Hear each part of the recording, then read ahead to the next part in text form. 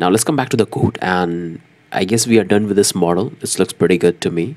If we find that we need to add anything else, and obviously we have to add the functionality. Right now it's not doing anything, but we're going to add it. So simply close this one, and come back to the navigation. And here we have to create this component as well, token list. So let's quickly start working on it. Simply come here, and here we have to receive the props, so the data, and we have to receive this one as well. So these are the two props we are receiving, and now we have to receive a couple of things from React. So let's come here. So let's import the image, and let's do the internal import. We have to import the CSS file that's coming from the same directory. We have to import the entire images, and that's coming from the assets folder. So those are the external and internal imports we have. Now let's create a couple of variables.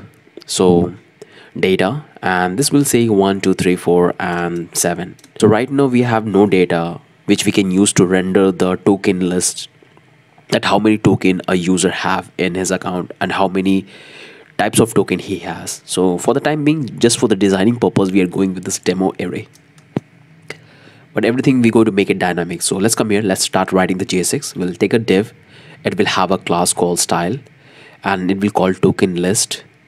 Inside that we'll have this p, it will have a class called style dot token list dash close, and in that we're going to have an on click function, and we're going to call this set open token to false, because when someone will open this model means our open token is true, and we have to turn is false to close it. So that's the logic, and here we are missing the arrow. Let's provide it. So that looks pretty good. Now in that we're going to simply provide the image. So we have to provide the close images, all tag, we'll say close with, and we have to provide the height as well, 550. That looks pretty good to me. Now come here, we have to take a div, it will have a class called style dash token list dash title. In that we're going to take this h2, we'll say your token list. Looks pretty good. We have this h2, and down below we're going to render the entire token. So right now we have taken the demo data and we're going to use it for time being. So we have that array, we're going to loop over it element I, and it's a string return, and we're going to take a div, it will have a class style dot token list dash box. It will have another div, it will take dot token list box info. Inside that we'll have this p, and we're going to provide this class style dot token list box info symbol, and inside that we're going to provide the text hey.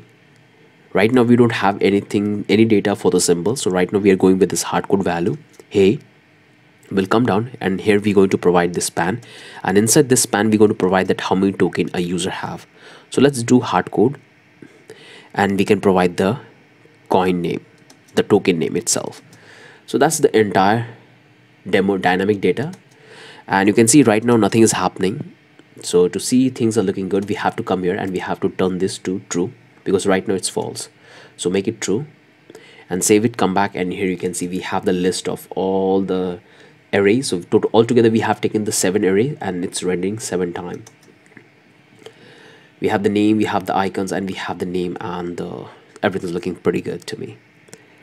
So pretty good. Come back to the code and simply do side by side, and we can start working on the CSS. Let's bring this side and come here, and we have to grab the class, and let's come back to the token list and the CSS file, and now we have to target that. So we'll say token list position is going to be absolute, because we want it to be on the right hand side, not on the left hand side. So position absolute, width is going to be 20 RAM, border radius 0.5 RAM, background our primary color, margin top is going to be 2 RAM, margin left is going to be 66.4 RAM, and padding is going to be 1 RAM. So that's how it will look. It's far on the right hand side, but we're going to make it responsive for the time being. So make it on a full screen. So that's how it will look on our desktop. And you might be wondering that from where I'm getting these numbers. These numbers are not magical because I have already built this project and I found that which value I have to put for placing the div and the boxes. Okay, so we have the main token list, and now we're going to work on the other one. So we'll target the token list title. Wealth is going to be 100%. Padding is going to be 0.2 RAM and 1 RAM. Font width is going to be 900 and line height is going to be 0. Cursor color, it's going to be our second primary color. We have to target our font size 0.8 RAM. Border radius 0.5 RAM. That looks good. Let's come down. We have to target the close button itself. And this time we're going to say position is going to be absolute. Right is going to be -1 RAM. Cursor pointer. Top is going to be -2 RAM. Z index on top of everything. So that's how it will look. Pretty good. Come here. Target the token list box. Position relative. Cursor pointer. Border bottom 1 pixel solid. And we have our this light color. It's actually a second primary color, but I have added the opacity 53. That's how it look. Let's target the box info. Display is going to be grid template column 1FR 5FR. Cap is going to be 1 RAM. Align item centered. That looks pretty good. Come down. We have to target the box info P span, and font size is going to be, let's say, font width is going to be 900. Color is going to be our second primary, and I want to provide some space from the right hand side.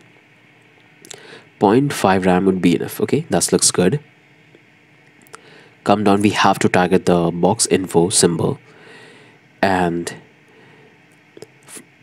background color is going to be primary color. Padding is 0.5 RAM and border radius 0.5 RAM, and we'll have out color to primary, and font width is going to be 700. So that's how it will look. It looks already beautiful. You can see everything is working fine, and don't need to worry that this data is going to be dynamic. Once you will log, and it will fetch all the data from your MetaMask and it will display. So that looks pretty good to me. And okay, so we have our symbol. Let's check the responsiveness. This is how it will look on a mobile. And now let's add the media query. So let's come here, and I can go back into the nav bar, and we have written already media query. So I'm going to simply copy this one and come back, because this is the breakpoint I'm going to use in the entire application. So that looks good. Simply come here, copy this one, and we have to first, what is the width we have provided? So we have to set this margin left to 0. That looks good. Let's say -1, 0. 0 is better. 0 is better. Now we have to take this one, token list close, and we have to adjust the placement of this. So we'll say right is going to be 1 RAM, so it will come on this side, and we can easily move to 2. That's how it will look. And here we have the width. So simply copy that one and paste, not here, we have to paste here. And the width I want is, let's say, 90%. So that's look good. 100% responsive, and that's looking pretty good. Now what we can do is close this one and come here. So that's what we have. Now turn this one, remove this and save it. Right now you can see we don't have, and that's how it will look. And right now we are not connected, there is no account, so this is the one which is displaying, because we haven't written any logic for the account on which we're going to build the logic. So when a user is connected, then on that time we're going to display this token list. But if the user is not connected, we're going to display this connect wallet option. Actually we don't have the address, so that's why we can't able to do anything like that right now, but everything will work fine. So if I provide this, so this is the button where we go to attach the functions for closing and opening both the models. So let's change, this is the function we have here, and that's how it will look. And let's come up here, and what I'm going to do is, so if I turn this to true, If I click on this one is also opening. And okay, let's remove this one, save it, and you can see right now it's opening. Remove this, save it, and if I turn this to false, if I click on this is how it will open. And right now it will not opening here. We can full the screen. So things are looking good, everything's working fine. We have successfully designed our component. We're going to build that logic because right now we don't have the data, so right now we can't able to build the logic, although we have can do that, but we have to write a lot of custom codes, which I don't want to do it.